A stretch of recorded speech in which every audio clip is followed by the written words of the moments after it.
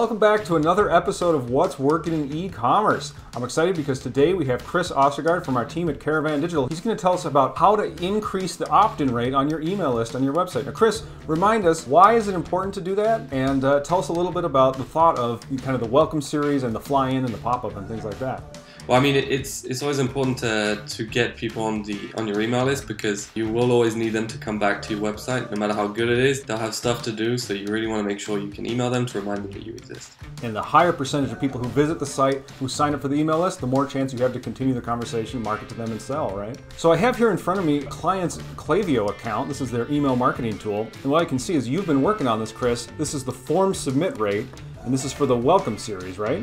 We launched our email campaigns with them about a year ago. So here you can see basically how the submit rate has gone.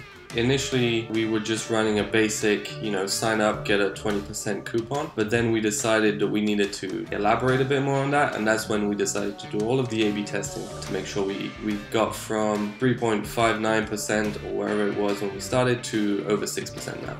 Yeah, it looks like you've really climbed that. How did you do this? I like to say some kind of magic, but really it's just different things, testing. I think the first A/B test we ran was determine whether or not people would be more engaged with a pop-up if we offered them the option to select their different interests. So basically, some people would see this version, right? And this is the more involved one. This is the one you were kind of testing, like, should they enter their interests? Is that right? So before we just had name and email, and now we're saying, what are you interested in on the website? Is that right? Well, we initially started with this one because we wanted to segment as soon as we possibly could.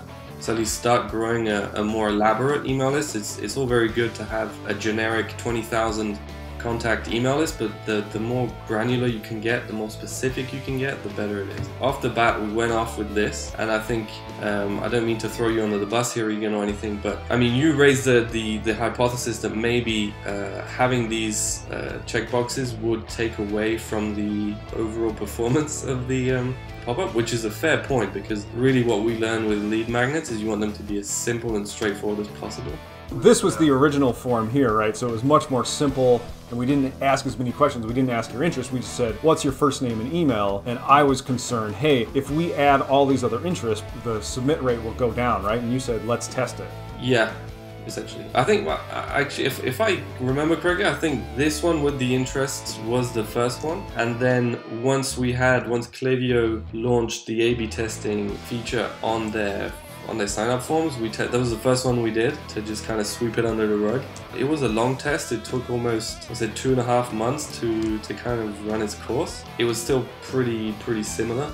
And even if it were the other way around, the value of getting those segments probably outweighs the 0.2% or something difference in submission rates. So no matter how close they are, the value of being able to segment the way we do now really outweighed. I see. So even if this more involved form with interest, even if that had a lower submit rate, it could still be worth it because we're getting additional segmentation so we can send specialized marketing to those people. Is that right? And let me just highlight this. So what you're saying is it was a close race. I can see down in the lower right, the form submit for the more detailed one with interest looks like that was over 3%, 3.04%. The more bare bones name and email actually got 2.6%.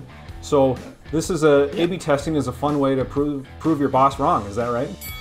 Oh, I never slept so well after. That's great.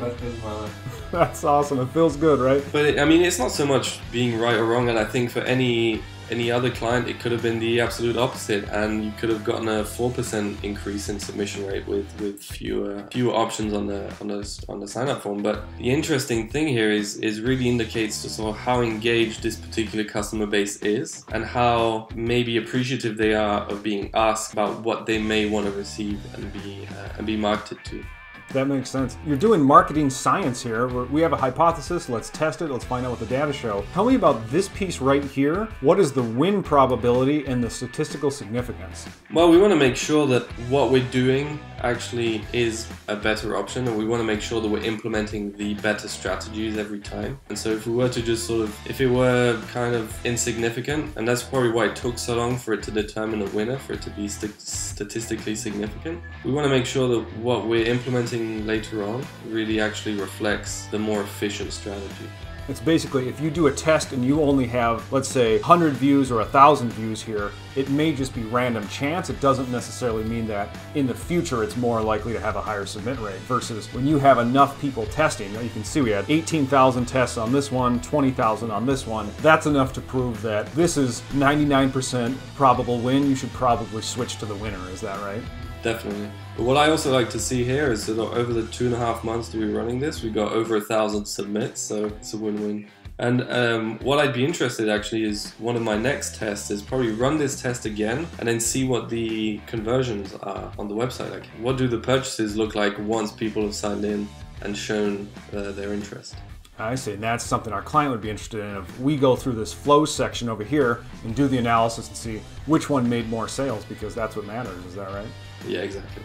Let's look at another one. So this is the one with the never miss out on news or promotions. So that's the header. That's why we get the attention of the customer, and just the regular form. And then we tested the coupon actually in the header. So coupon stands out, and I think this was perhaps one of the shortest lived A/B tests in the history of A/B tests. I think it was like 8 days long. We got, alright, it was a 99.99 win probability, but Klaviyo doesn't deem it as statistically significant. Why might that be? I reckon it's probably because the sample sizes were too small and it probably wasn't run long enough. I see. So in this case, how many people saw this form? We only had 1,000 on the high end on the B version of the test, versus in the last one we saw it was well over 10,000 getting on 20,000 views, right? So sign up to our newsletter. Let us know what kind of product you're most interested in and get 20% off your next purchase. Now, Chris, credit where it's due. Did I say move this into the header? Yes, you did. So you win this one again. What we found, at least for this client, was if you're offering a discount on that first purchase, let them know right in the header, right? So this is something other people can test if they're watching, but what's in it for them? Let's put that right at the top, right? Exactly. And it's more catchy anyway, so it definitely makes them, they probably don't even need to read that small paragraph. They just go, oh, I'm going to get 20% off, put my name in, check any random box I need to. Or you have those that are genuinely engaged and will actually select stuff that they want.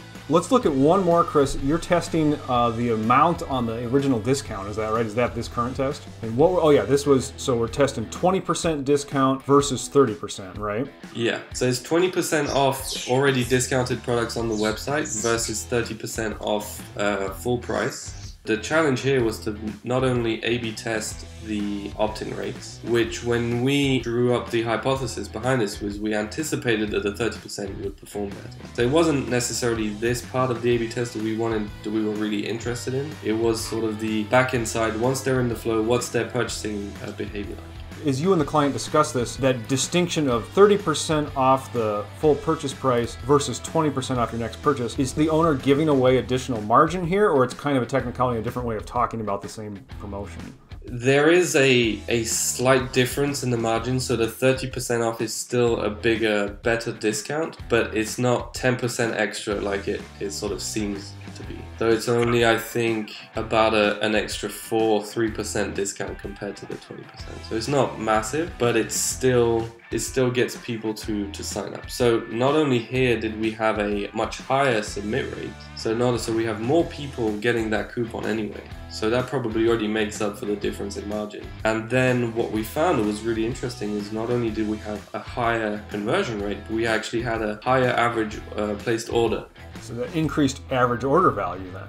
One thing I like here is before you run the test, you state your hypothesis, you state how we're going to know whether we win or not. And one thing you explained here was ultimately the client wants more sales, more margin. And so there's going to be some analysis on the back end of this of not only is the opt-in rate higher, which it is, 99.9% statistically significant, people like that 30% off better, right? Then you're going to go into the flows and you're going to do the analysis and determine which one got us more sales, which one got us more profits. Is that right? Exactly. Because, I mean, if we run an A/B test where we're saying, oh, you get 20% off or you get 80% off, 80% will win without a question, but is it actually worth running? And so was intrigued because he has a lot of the products on his website are already discounted as they are constantly. The idea was like, what if we offer something at full price and offer a bigger discount, but it's not as big as people think it is. And so we were kind of skeptical to begin with, because it's sort of like, if someone gets to checkout, puts in the 30%, it's like, oh, it's not as good as I thought it would be, because the price is already displayed, already discounted. So then when you add the 30%, it just increases the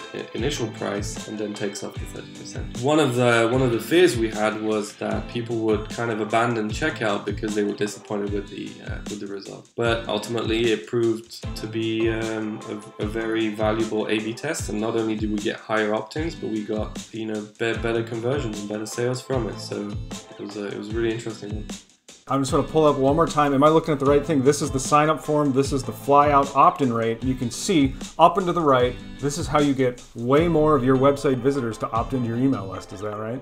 Every little test we've done, whether it be confirm a hypothesis or even confirm what we were already doing, it's always beneficial to run an A/B test.